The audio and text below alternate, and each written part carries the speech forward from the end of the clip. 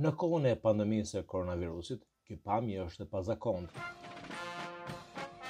Hapësira është e gjerë dhe të pranishmit nuk kanë vënë maska.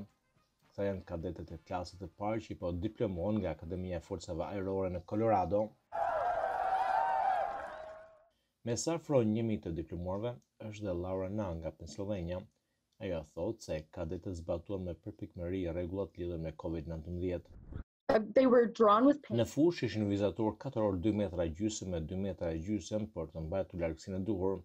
Karriget ishin vendosur në këmbën e përparme të secilit katror, kështu që të gjithë kishin distancën e duhur.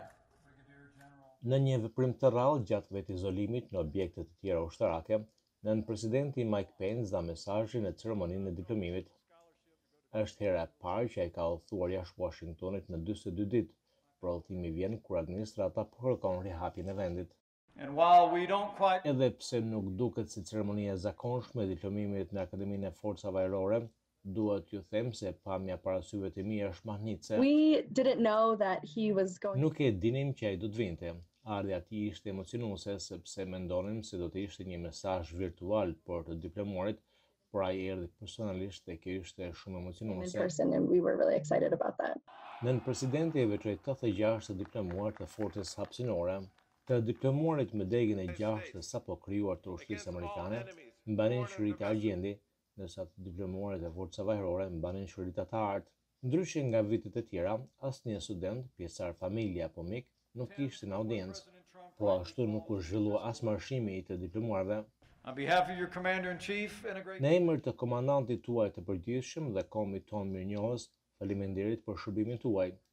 Synoni lart, fluturoni, luftoni dhe fitoni. Të gjerja na do të studiojnë në shkollën e infermierisë me synimin për të shërbyer në vijat të frontit. Pandemia ka galvanizuar karrierën e saj. Situata më ka shtuar etjen më shumë që të bëhem infermiere dhe të bëhem profesioniste në fushën e shëndetit. 2020! Dismissed! Ndërsa përqafimet ishin ndaluar, të diplomuarit brohoriten, pavarësisht kufizimeve për ceremoninë, diplomimi i tyre do të regjistrohet në histori si përpjekja më e fortë për të treguar normalitet në kohën e koronavirusit.